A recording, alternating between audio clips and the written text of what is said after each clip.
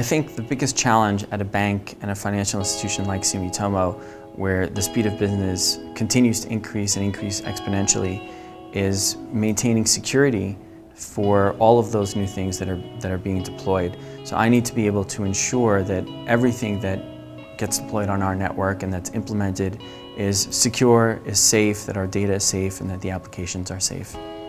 So we needed a way to get a handle on all of the security events that were being brought into our environment. We have thousands upon thousands of events that are being generated every single minute throughout our entire global infrastructure, and we needed a way to analyze it automatically and take a look at it and bring down the number of events into a small series of actionable alerts that we could respond to in a timely manner.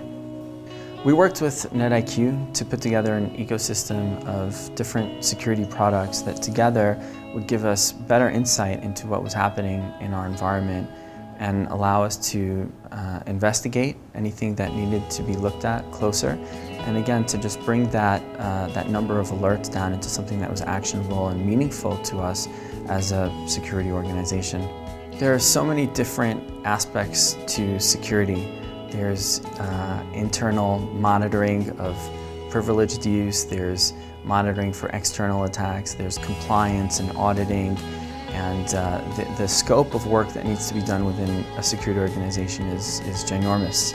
And we would not be able to succeed in that if we didn't have the help of software vendors like NetIQ and other external third parties to assist us. When Sumitomo first looked at NetIQ as a vendor, and we looked and evaluated other vendors as well, some of the things that really stood out from NetIQ were the functionality and the scope of the functionality and their products.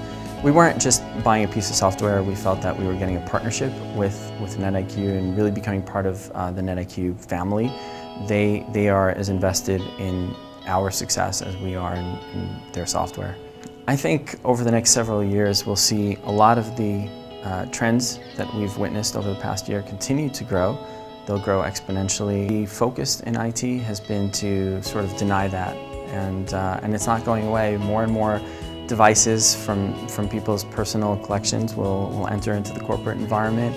Socialization will permeate the business, and the cloud will continue to grow as a platform for applications and for data storage. So for us, being able to secure that and developing the infrastructure to keep that secure and make sure that that's a safe environment for our data and for our users is essential to our success.